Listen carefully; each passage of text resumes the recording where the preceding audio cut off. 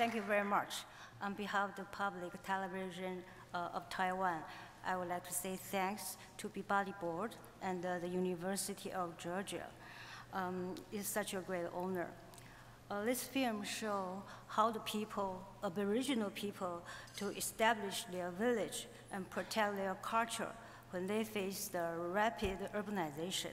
And the Smangus, the village, it's a very beautiful and peaceful village.